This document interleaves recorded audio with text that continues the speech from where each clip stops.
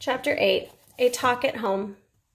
On Sunday morning, Mr. and Mrs. Arable and Fern were sitting at breakfast in the kitchen. Avery had finished and was upstairs looking for his slingshot. "Did you know that Uncle Homer's gooselings had hatched?" asked Fern. "How many?" asked Mr. Arable. "7," replied Fern.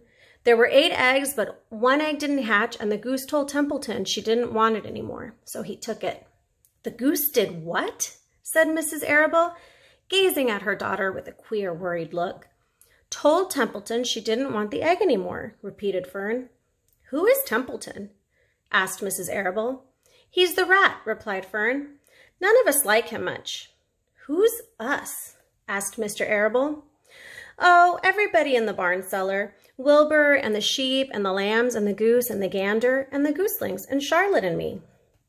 "Charlotte?" said Mrs. Arable. "Who's Charlotte?" "She's Wilbur's best friend. She's terribly clever." "What does she look like?" asked Mrs. Arable. "Well, said Fern thoughtfully. "She has 8 legs. All spiders do, I guess." "Charlotte is a spider?" asked Fern's mother. Fern nodded. "A big gray one. She has a web across the top of Wilbur's doorway. She catches flies and sucks their blood. Wilbur adores her." "Does he really?" said Mrs. Arable, rather vaguely. She was staring at Fern with a worried expression on her face. "Oh, yes, Wilbur adores her," said Fern. "Do you know what Charlotte said when the gooselings hatched?" "I haven't the faintest idea," said Mr. Arable. "Tell us." "Well, when the first gooseling stuck its little head out from under the goose, I was sitting on my stool in the corner and Charlotte was on her web. She made a speech. She said, 'I am sure that every one of us here in the barn cellar will be gratified to learn that after 4 weeks of unremitting effort and patience on the part of the goose, she now has something to show for it.' Don't you think that was a pleasant thing for her to say?" "Yes, I do," said Mrs. Arable.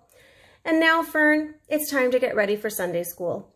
And tell Avery to get ready. And this afternoon, you can tell me more about what goes on in Uncle Homer's barn. Aren't you spending quite a lot of time there? You go there almost every afternoon, don't you?" "I like it there," replied Fern.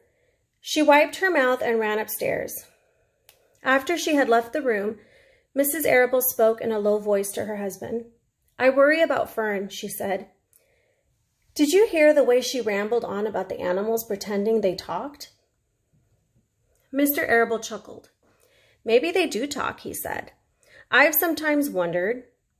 At any rate, don't worry about Fern. She's just got a lively imagination. Kids think they hear all sorts of things." "Just the same, I do worry about her," replied Mrs. Arable. "I think I shall ask Dr. Dorian about her the next time I see him. He loves Fern almost as much as we do. And I want him to know how queerly she is acting about that pig and everything. I don't think it's normal. You know perfectly well animals don't talk." Mr. Arable grinned. "Maybe our ears aren't as sharp as Fern's," he said.